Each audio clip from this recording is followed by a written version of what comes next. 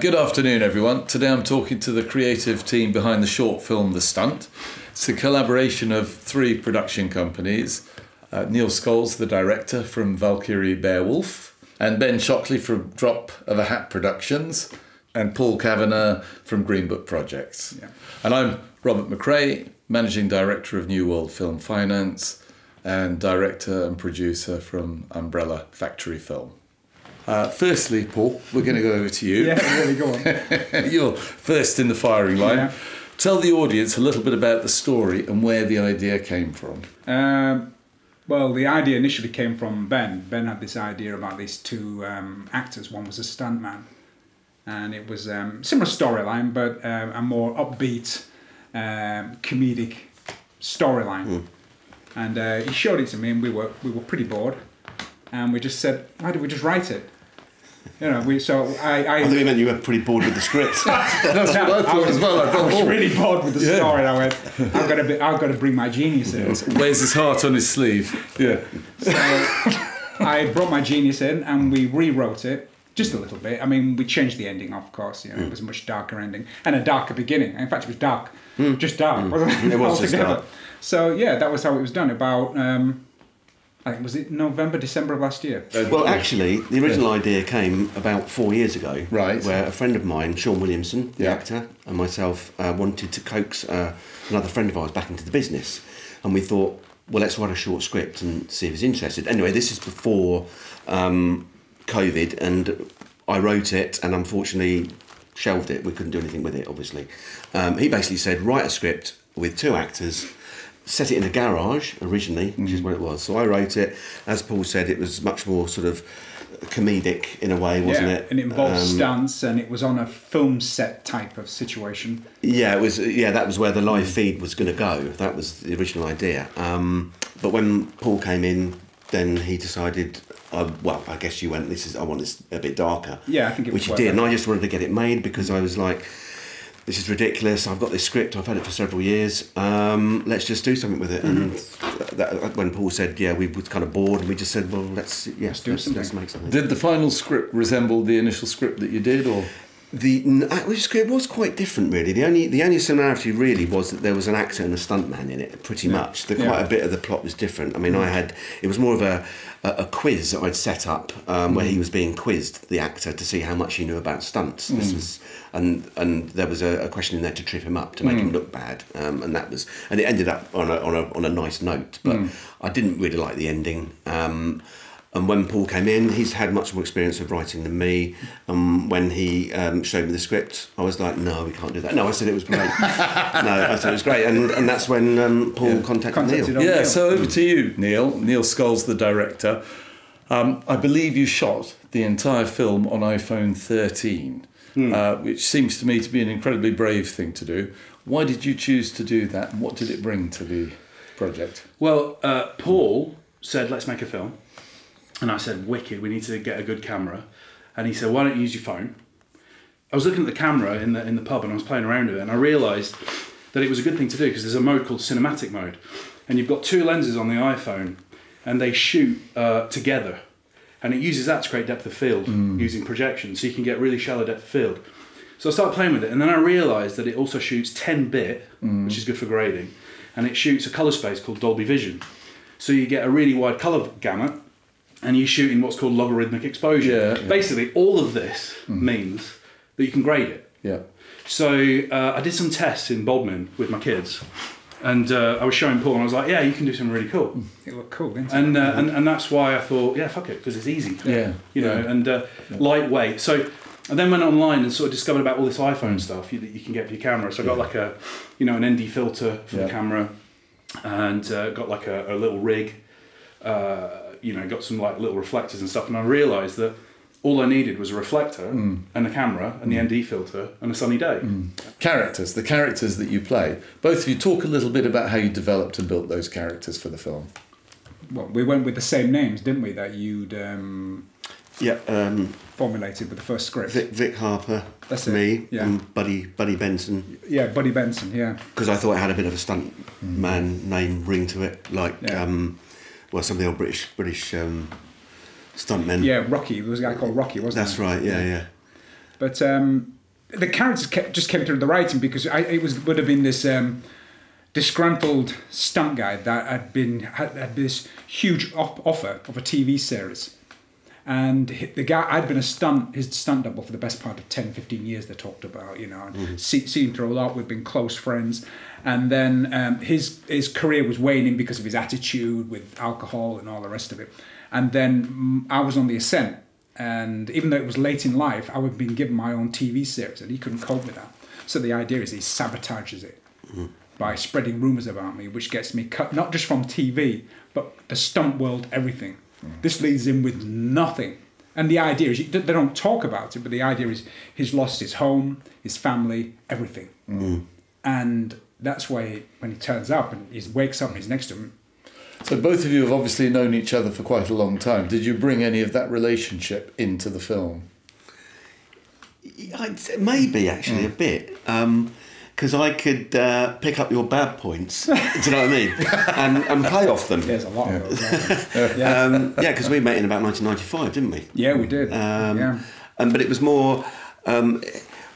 we're sort of fans of the same kind of movies from the 70s, particularly American movies, like the Clint Eastwood, the Burt Reynolds, Steve McQueen's, Charles Bronson-y things. Yeah. And I think in a way, Once Upon a Time in Hollywood sort of gave us a bit of a kickstart on it. The relationship between the two leads. Leonardo DiCaprio and Brad Pitt. That's right. Where they have this working relationship, and it's something like symbiotic. That kind of feeling, that energy that comes from stunt work to acting work, because sometimes they have to, they have to do a line sometimes. Well, Burt Reynolds started like that. That's how Burt Reynolds started. Yeah. So we took all those elements we knew about the world of the stuntman, the actors, the A-listers, and having their own stuntmen, and turned it into the story. So that was a big influence on the characters that you.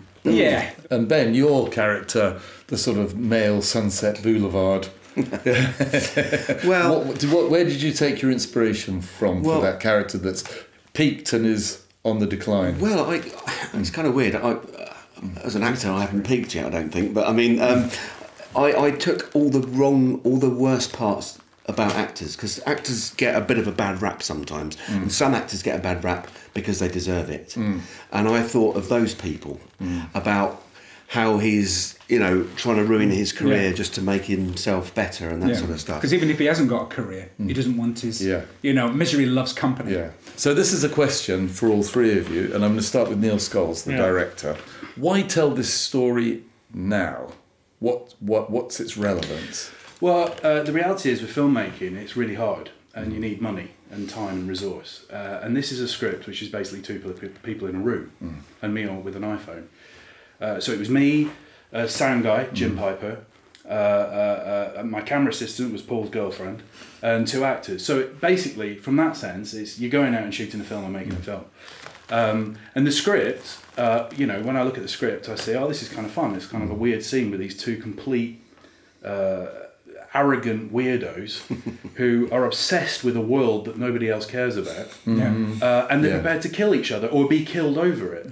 So I just thought, well, it's a fun scene. It's dramatic. That's quite interesting, because we may not care about it, but we're now living in an age of influencers where people want their 15 minutes on Instagram with X million followers, and talk a little bit about that.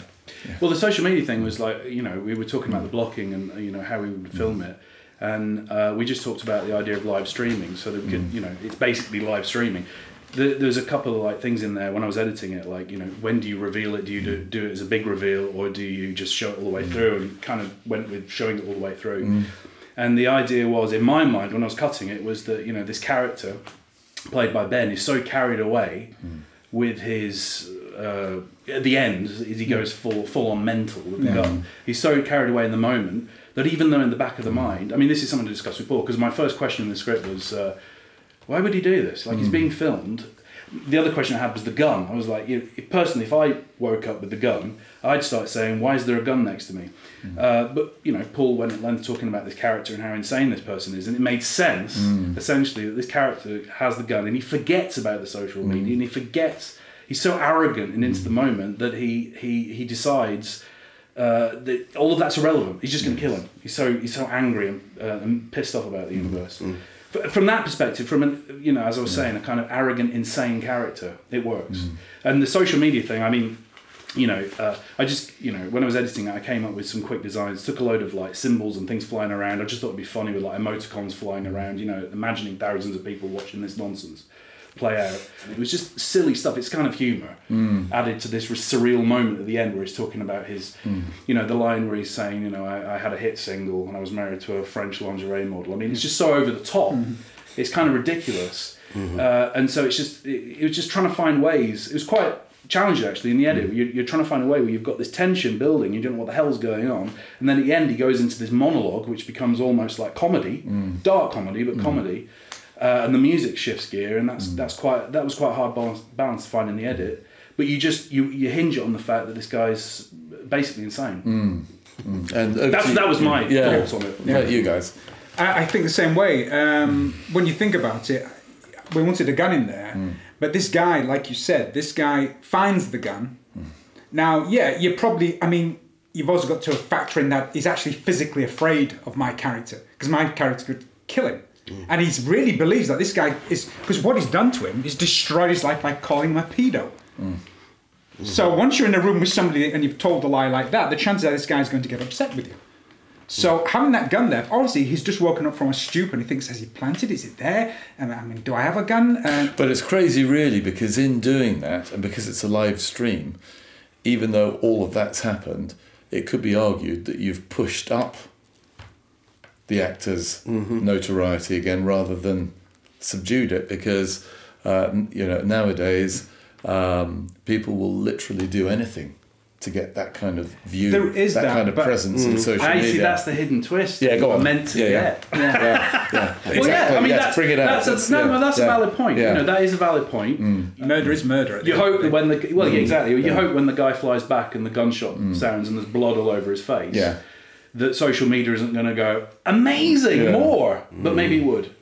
That's the thing. Maybe it would. Maybe it would. When you think about some of the stuff that's out there on social media, if you go onto YouTube and you search anything, you could probably find it. So in a funny kind of way, maybe Paul's character did lose out in the end, and this guy went on to become even more famous, and that's the second film in his day. But you know, that's why the story's kind of silly, so exciting. because it leaves it unended. But you've had the whole, you know, dare I say, the Alec Baldwin thing recently, you know, and you had the whole thing with the Crow and Brandon Lee being shot on camera as well, and so that kind of you know, oh my God, this has happened. But I also think in this situation is that your characters is so arrogant and fearful that there might, if you notice, as the dialogue progresses between the two, I'm constantly pushing the buttons. Because I've made my decision, because at the beginning I do say, you can do this, you can do this, you can do this. Because I know, my mind is, I'm going to end it. I'm going to die, but I'm going to take this son of a bitch down with me, you know. When we were blocking it out, it became pretty clear to me that there's like 3 moments where you get very close and get almost physical and raising your voice. And those were like 3 moments where this character's going, do I use the gun? Do I use the gun? Yeah. And the third one's the moment when he breaks. At that point, in my mind, you've completely ignored the fact that the social media don't care. If there is a bullet, you're prepared to use it. I feel confident when I suddenly realise there's a gun there, in a way. It's almost like I'm playing out a movie scene as well in my actor head. Do you know what I mean? So I'm going to prove myself here. And I'm going to stand up for myself against this thug. And what I want to say, I want to add, we are not putting down actors and we're not putting down stuntmen, because at the end of the day, the film is dedicated to actors and stuntmen. I just want to say always covering his bases.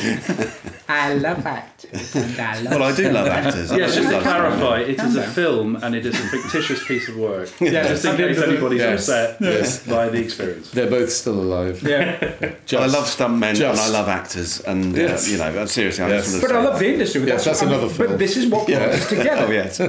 Because it's been a while. I've worked with Neil before on a huge project that Neil put together called Warrior. And involving lots of, again, post work. Lots of snow. I mean, it's incredible when that comes out. And I've done a couple of jobs with Ben. I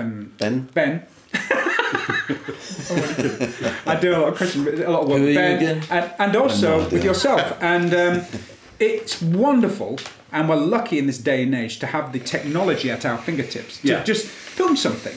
And we might not get it on mainstream TV and all the rest of it. Who cares? We've got the internet.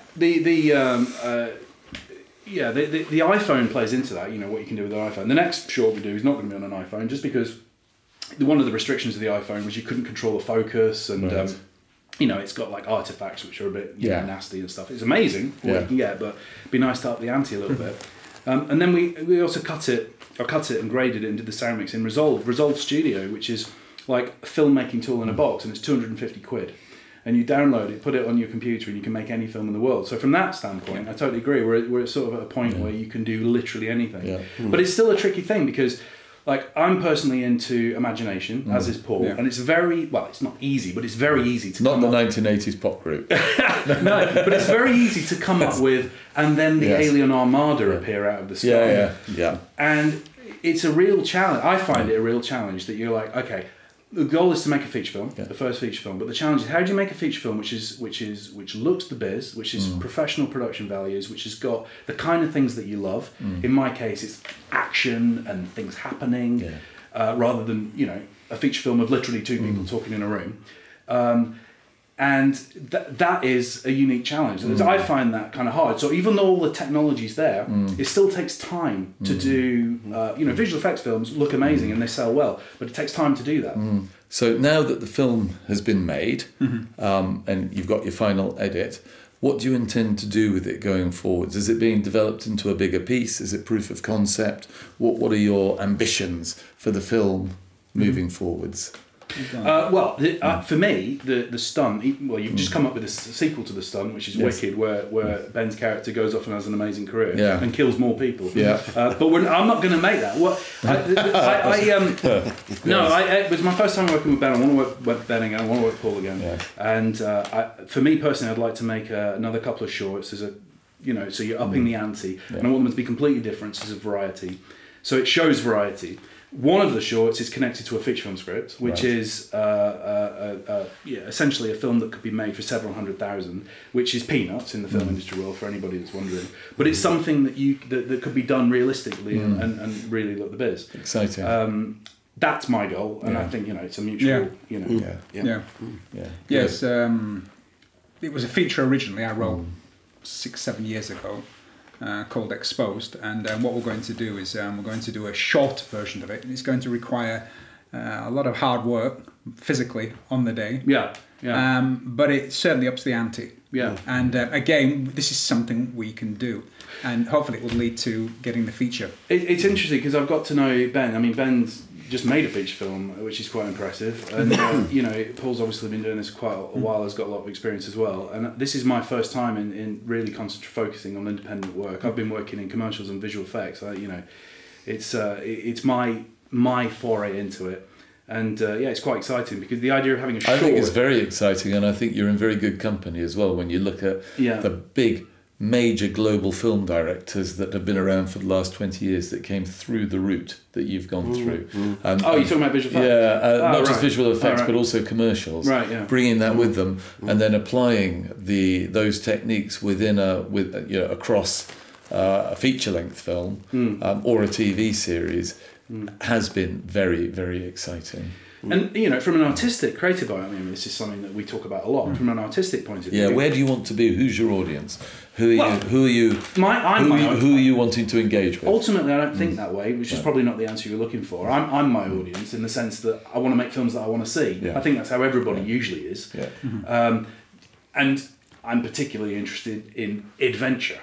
You know, as a personal, you know, that's what I like in films. It's the same for myself, because I know we try to think for the market, and I write. You know, I've done a lot of writing, and I write. I'm not even writing for a market. I'm thinking, I'd love to see this film. So I'm writing. I think this is the kind of film I would watch. This is what I'm into, and hopefully there's somebody else out there who thinks the same way. So everything I write, as Neil said, everything I write is what something. You want to see. Yeah, is what I want to see. For the people who are watching this interview, they may like to get an idea of where they can watch The Stunt. Go to Valkyrie Beowulf website and you can watch it, or YouTube Valkyrie Beowulf, or type in The Stunt Paul Kavanagh, Ben Shockley, or The Stunt Neil Scholes, or short film Paul Kavanagh, Ben Shockley. You've got quite a lot there. Is it on Vimeo as well? Vimeo, Twitter, Facebook, Instagram, and YouTube. Brilliant. That's great. Well, look, it's been a real pleasure talking with the three of you. Absolutely fascinating project, and I wish you all the best with it. Cheers. So thank you, Neil Scholes, Paul Kavanagh, Ben Shockley. Thank you very much. Thank you, mate. Cheers. Thank Cheers, you. dude. Cheers. Thank you. I can still sell a punch, I can do any stunt. Don't break my heart, yes honey, don't break my heart.